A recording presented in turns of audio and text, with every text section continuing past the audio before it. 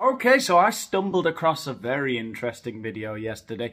Who knows Chris Williamson, and who else knows Douglas Murray? You all know them, don't you? Well, they had a fascinating conversation yesterday on Chris Williamson's podcast. Don't worry, there's no negativity towards these guys. This is the Daniel Boland show after all. Who's Daniel Boland? Where there is never any negativity towards anyone. Never has been, never will be. I love these guys. Emma Raducanu did an advert for HSBC recently, which you may have missed. No, actually, we didn't miss it, Chris. Here on the Daniel Boland show, we have to stay very much ahead of the trends. We can't just invite Douglas Murray on 2 months after the fact and get 570,000 views. Oh, and there's his little sponsor, eh? Neutronic. Well, at least he hasn't got the liquid death. That's when you know you've made it, when you have a can of liquid death.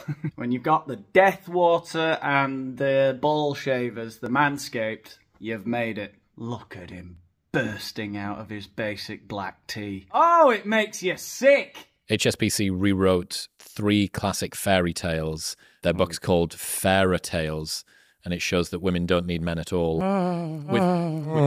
Well, I guess we no longer have to wonder what Douglas Murray's climax call sounds like. That really left nothing to the imagination. You'll never hear me making a noise like that. You want to hear what my climax call sounds like, you'll have to become a channel member. With financial attitudes shaped as early as 5 years old, the new book challenges traditional gender stereotypes. The new book, called Fairer Tales, Princesses Doing It For Themselves, reimagines Cinderella, Sleeping Beauty, and Rapunzel as successful businesswomen. Prince Charming... Successful businesswomen. Prince really?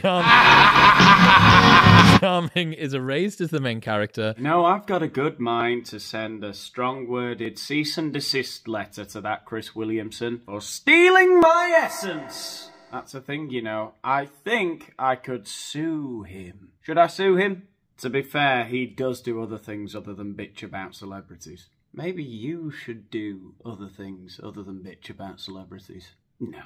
Stay in your lane, Danny. Nope, you'll never get anything deep and meaningful or even helpful in any way on the Daniel Boland show. 5 things I started doing that changed my life. Turn your life around today. No, stay exactly where you are watching me. Thanks. Don't need you turning your life around, please. Emma Raducanu read to them, so in the end, the princesses didn't need a prince to save them. They set up their own businesses, saved their money, and then spent it very wisely. Maybe one day you'll buy a tower or set up your own shoe business. That's a quote. Look at them with their soft voices and silver tongues and microphones. Well, I get up at 5 AM every morning and I go for a run along the cliffs at fucking Tynemouth or wherever he's from. Stockton, Darlow. Probably doing ice baths. Douglas Murray's looking pretty good himself. I bet he takes it easier. I summer in the Alps. I bathe in the Alpine lakes. Come to my summer home on Lake Como, Daniel. Never, Douglas, you hussy, said the tennis player. That's the worst. I mean, I read Meghan Markle's book, The Bench, and that's worse.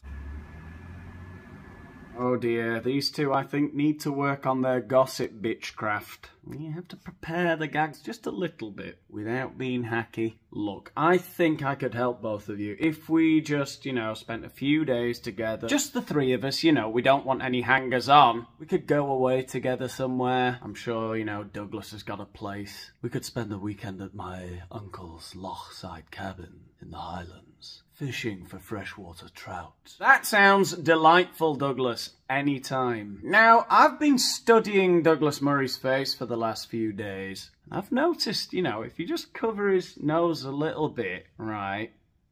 Am I right? He could be my husband, older brother. That's worse. Wow. Yeah.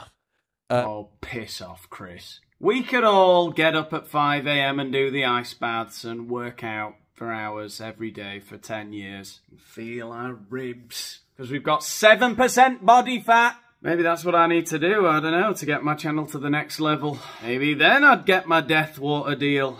What an inspiring tale. Fairer tales. It's so Princesses doing it for themselves. Have you seen the South Park episode of where Cartman wakes up? He has a nightmare. You told me about this over lunch yesterday. Yeah, speaking of nightmares, this is my idea of a nightmare when I sometimes catch myself describing scene by scene an episode of South Park for the second time. But of course, no, the conversation flows. Everything's easy for these guys. For the people that haven't seen it, what is Cartman, Cartman has a nightmare. It turns out he is a diverse black woman. His character is recast, and all of his friends, Kenny and everyone else, are diverse female or transracial characters. And then Cartman wakes up from the nightmare, no!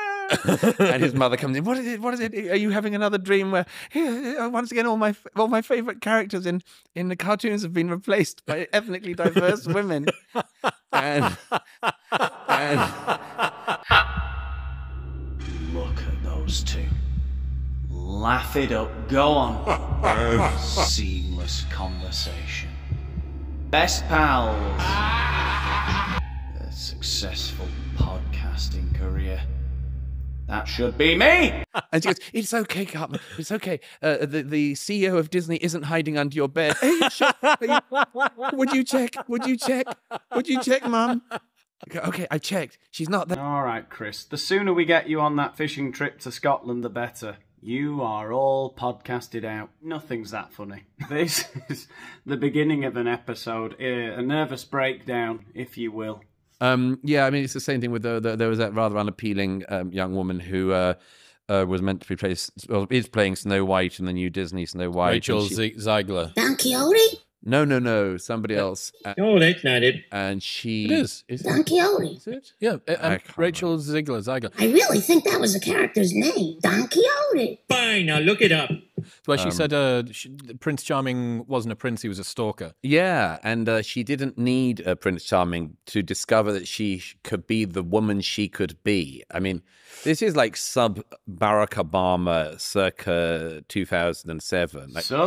Barack Obama circa 2007. That's awful. See, you'll never catch me saying nonsensical stuff like that. Not with all my editing. Now, how about that fishing trip, guys? Like the princess is the person she's been waiting for or something. You think... Your sister's keeper.